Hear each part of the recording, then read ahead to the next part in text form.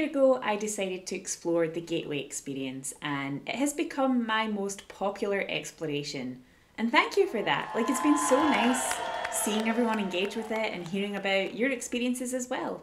The gateway experience is pitched as a method of inducing an out-of-body experience, and in fact, the creator of the gateway experience coined the term out-of-body experience. You can take a drink every time I say experience. It plays binaural beats, some narration, and some other sounds that encourage you to tap into your subconscious and separate from your physical presence. I said in my last video that I was going to keep going with it so that I could test this out at a slower pace and see what happens over time. And I did keep going, and I've been wanting to make this video for such a long time. And since I started doing this, I've had some experiences. Before I begin, a lot of people have been asking where I got the tapes from, and you can buy them on the Monroe Institute website, but I managed to get them a little bit cheaper. I'm not saying that people should buy ripped copies of the tapes, but if you had a vision that told you that you can buy them on eBay, then you should maybe explore that vision. I tended to do one session a day. Not 365 days for the last year, but enough that I was developing my abilities. Also, there's not that many tapes to fill a full year, so what you have to do is go back through them again. And before long, I just kind of came to know which ones were good for me and kind of helped me get the most out of the experience, so I would just do those ones again. I learned that the best time for me to do it was before I go to bed, although it didn't really help me sleep. It actually kept me up a bit later than I would have hoped for, but that was kind of the point. I mean, I didn't want to get to the end of this and be like, so I've just had a great sleep all year and I've learned nothing.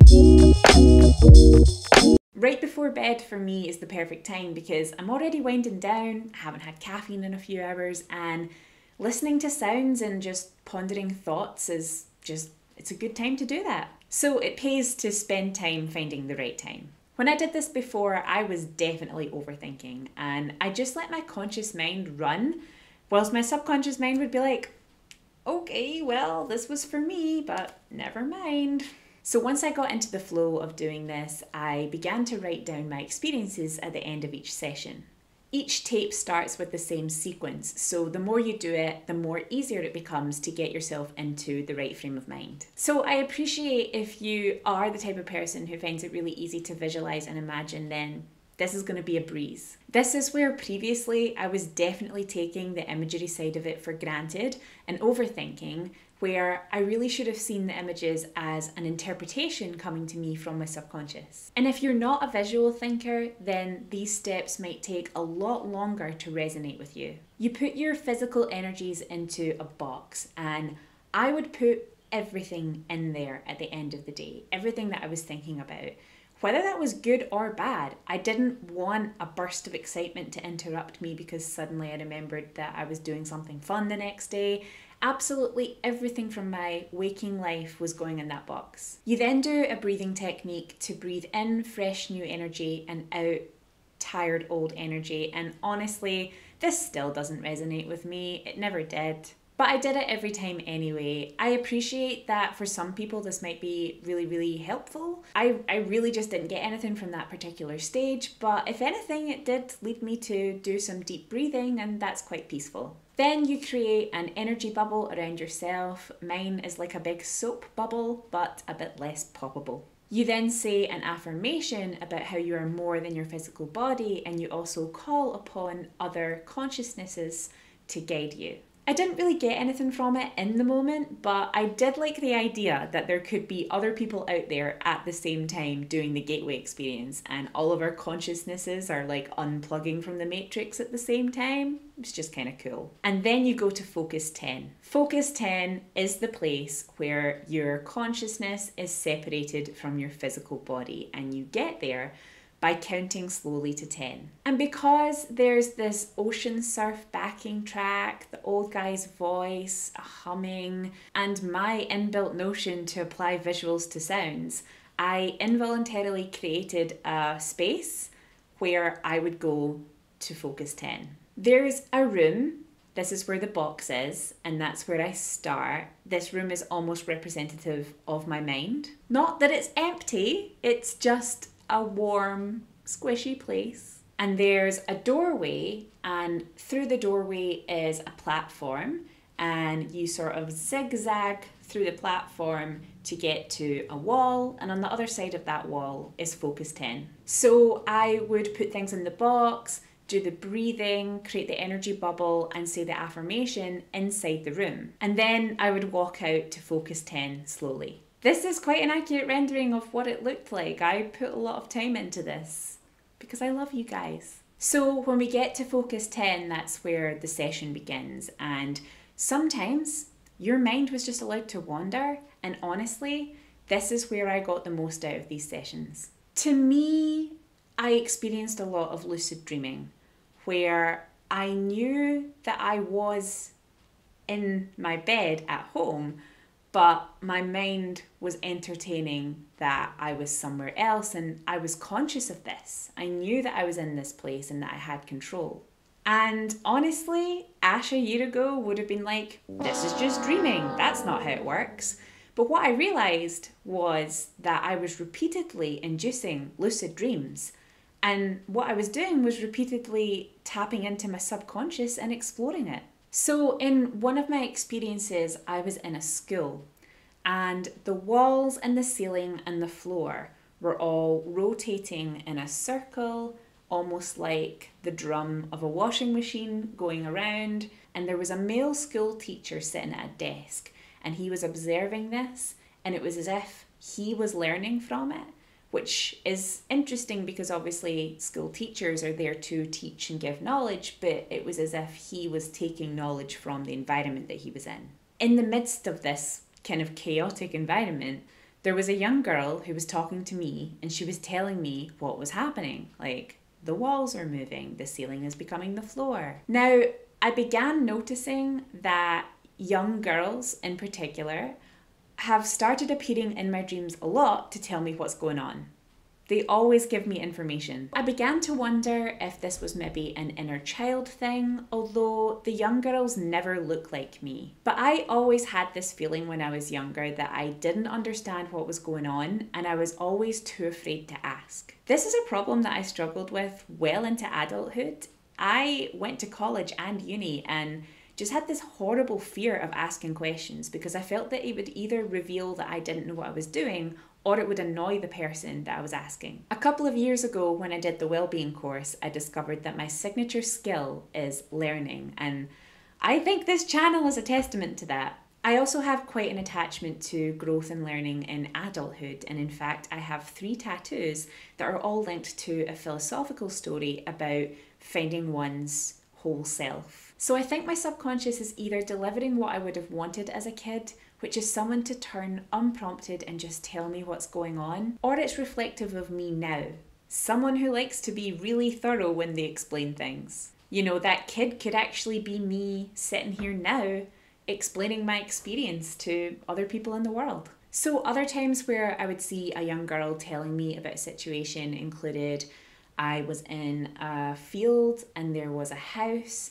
and there was a group of soldiers in like really old school blue uniforms, and they were all charging towards the house. And there was this young girl, and it was her home. I knew that her mother was inside the home, even though that's not something I could see, but those were the things that I knew. And the girl said to me, "This has happened before, but not like this." I also once saw a young girl in animated form. She actually looked a lot like Marceline from Adventure Time, but a child. And in the background, there was a castle. But yeah, a young girl talking to me comes up time and time again. Other experiences can include conversations. There was one time I was walking with an old man and we were having a conversation about trust, and we got back to his house and we just sat down, and I talked about how weird it is that we can trust people that we've never actually met or touched. And I think this is in direct response to the pandemic. I think this is about me knowing that I have relationships with people that are entirely digital and I trust them even though I've never met them in person. But there's also something else that I've started thinking about a lot more now that we are moving away from the restrictions of the pandemic, which is that when I laugh very heartily with someone, I tend to put my hand on their arm. And obviously, for the last couple of years, we've not been able to do things like that because of social distancing. And I think it's come up in my mind because I'm so aware that I am making a physical connection with a person when I do that. And sometimes it startles people a little bit because, yeah, we've not been able to do that. It's involuntary. It's something I do because I feel joy and I feel trust in the moment where I'm enjoying myself.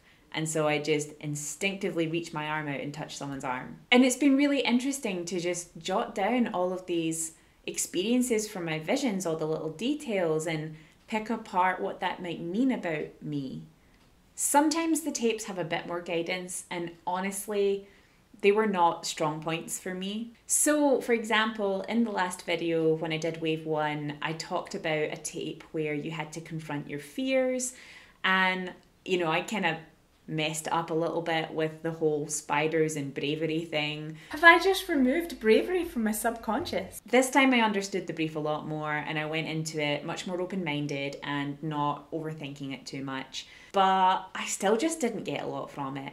In those types of tapes where it's heavily guided, I would have less visuals. And I think that's because when I would hear the voice, I would be pulled back into my consciousness and not my subconscious, if that makes sense. So similarly, there's a tape where you ask for answers to questions. So I went in open-minded and I came up with some questions that had a bit of a yes or no answer to make it a little easier, put them out into the space that I was in, and was hoping for some sort of clarity. But I don't feel that I came away with any further thoughts to what I'd already had.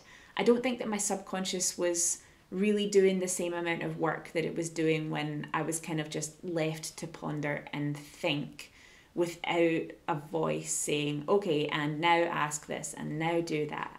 Anytime there was a task, it just really didn't have the same effect. There was an exercise in colour thinking where green is calmness, red is action and ability, and purple is healing. And the idea is that you spent that time building up those skills, and then in real life, if you needed to call upon those abilities, then you could think about it in colours. Again, this didn't do a lot for me. It was one of those tapes where there was a lot of instruction, but also I have synesthesia, so I already have a lot of associations with colour and shape and form. So I think this would be more useful to someone who didn't do that already. So I ended up with a massive record of all these experiences, and it is really good to go through and spot patterns like young girls, and there's also things that you can really dive into and think where does that come from? What does that mean about my subconscious? What does that tell me about myself? But did I have any out-of-body experiences?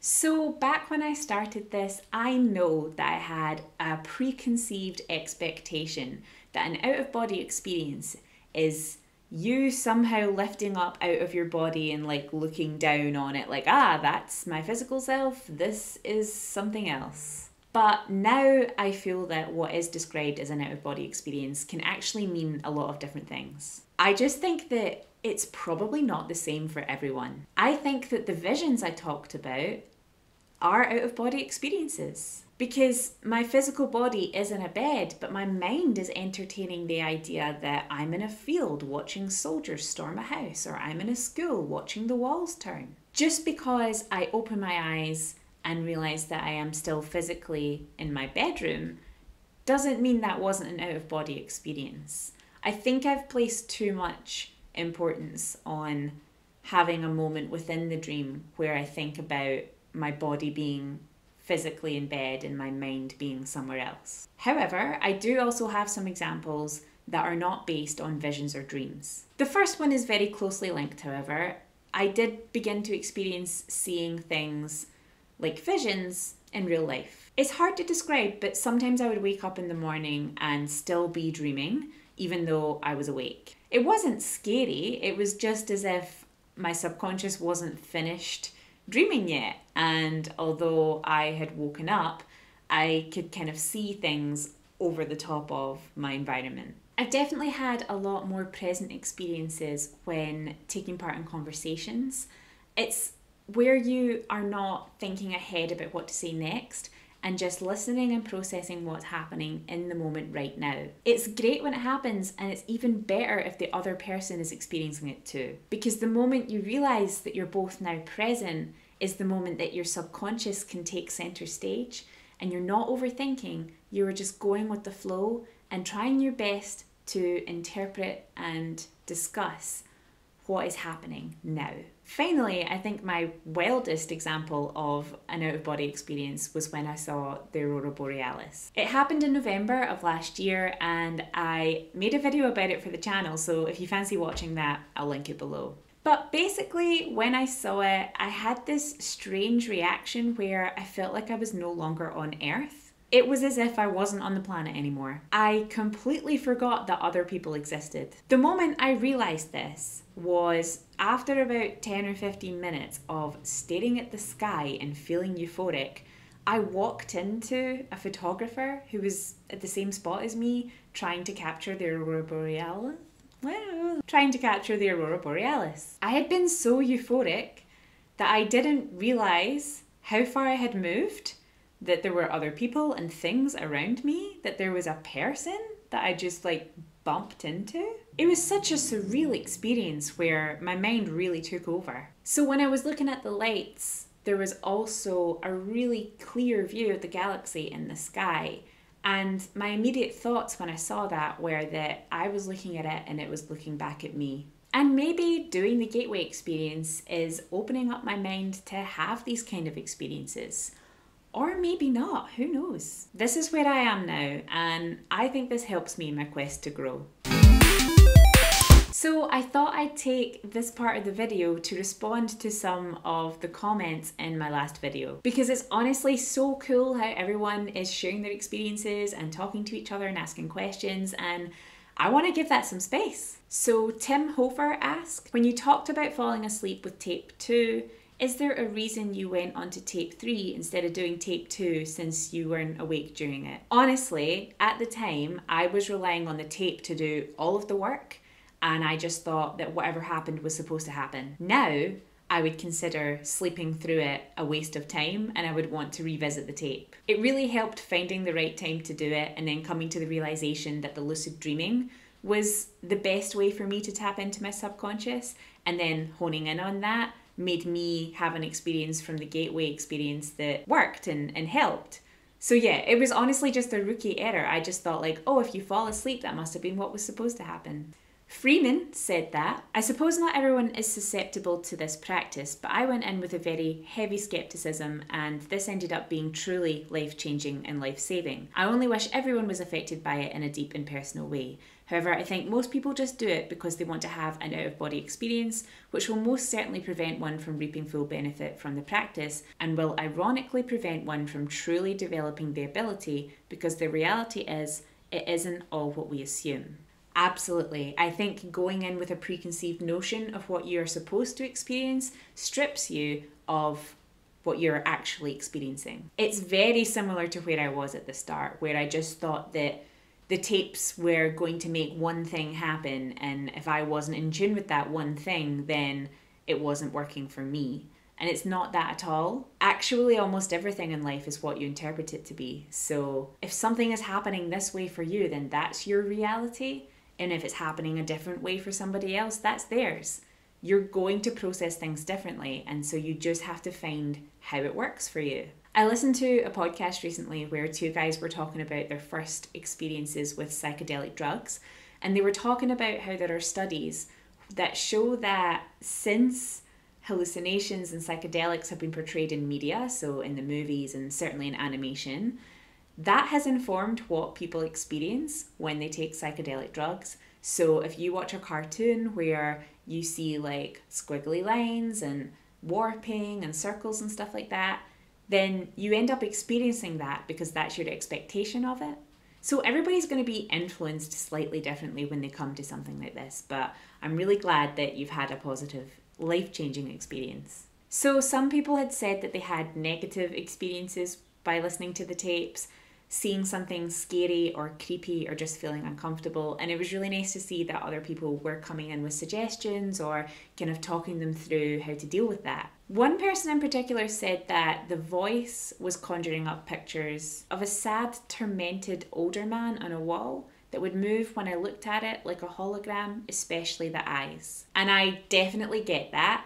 The voice at first gave me Orwellian vibes. But your comment made me think about it, because I definitely also see the voiceover as coming from an older 70s looking guy with white hair and a beard. And that's not necessarily scary, it was just interesting that I had given the voice a visual, and so have you. The thing is, the more I did the tapes, the less I really thought about that voice. And whilst I don't personally think that the voiceover is the best in the world, I didn't find it scary enough that it would turn me away. But that's because my subconscious and my influence gave me a visual that I was comfortable with in a way. But clearly for you, that's pretty different. The other thing is that that image of a sad, tormented old man is from your subconscious. And if you can explore what that says about your thoughts and feelings, then I think that's a really great jumping off point for you to dig deeper. Futility's Forgotten Soldier said, when you do any guided meditation, I'd recommend don't add logic to it. It'll save you a lot of time. I absolutely agree. I think my biggest breakthrough was letting go of the expectations that I had. Let go of overthinking. Make sure you're not too tired and you're going to fall asleep, and just let your mind wander and follow that. There are so many brilliant comments where people talk about their own experiences and again share advice with others, and I'm honestly so glad that this has come together and people are talking to each other about it. But yeah, I mean it's honestly been quite a cool experience to go through, and if you've got questions, if you want to discuss it further, then let's do that. It does feel so good to talk about this again, so thank you for watching the video today. I'm probably going to keep going, and you never know, maybe this time next year I'll be able to come over to your subconscious and say hello. But until then, I'll see you next time.